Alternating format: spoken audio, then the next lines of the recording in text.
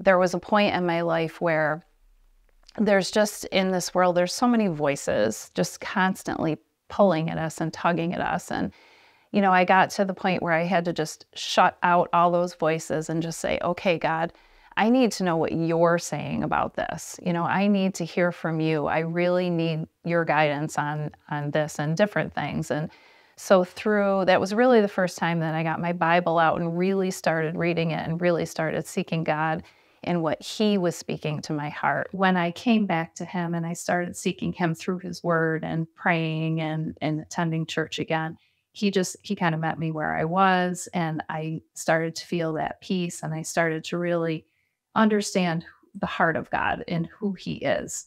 And so not just knowing about him, but really knowing him and in his relationship with me. I want his direction, that he'll just continue to show me, what the next step is for me in my relationship with him.